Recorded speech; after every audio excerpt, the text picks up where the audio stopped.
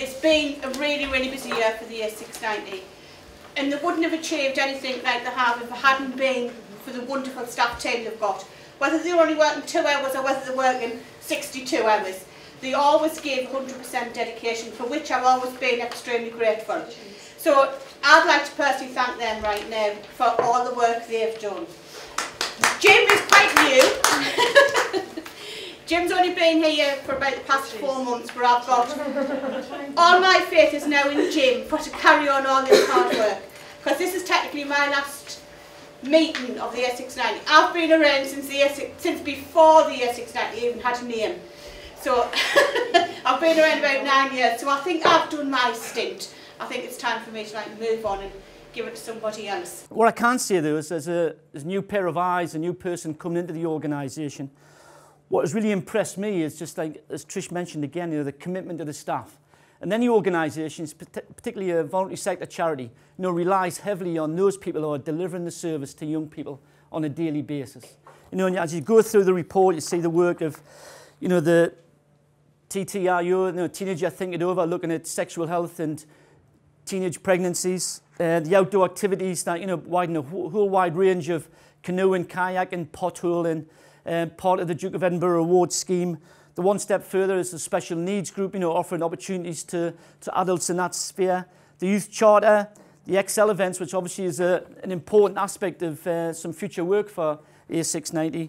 The football programmes, the sporting programmes, a whole wide range of things that's probably too numerous to talk about. But again, I can't emphasise enough just how important the efforts of volunteers, and all the members of the managing committee are volunteers. They give their time openly and willingly and freely to support organisations like A690. And again, the staff I've mentioned, but in particular, I think it's the young people we come into contact with. They've got a small sample of the young people who have been here today. Again, just dead keen, dead willing to give their time to help others. And I think that's what many aspects of A690's work is about, young people giving of their time.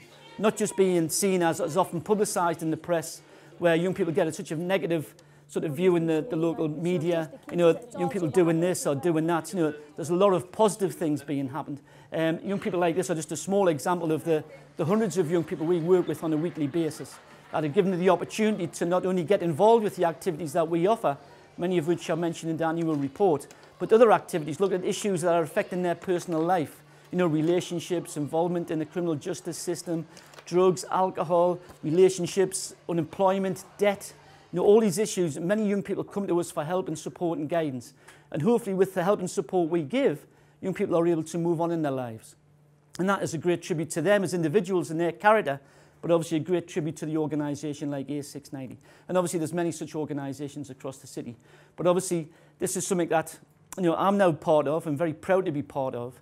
And I hope that I can only echo the words of Trish, that I can have that confidence and trust and belief to carry on the good work of A690, and hopefully in annual general reports to come and meetings like this in the future, that we can have such a wide range of activities and successes of A690. We have a wide range of funders, from the lottery to which is hundreds of thousands of pounds, to small grants of £50 or £500 from the Community Foundation, Youth Opportunities Fund, etc. All this money makes a massive difference to how and what we can actually deliver as a youth project. So thanks very much. Cheers.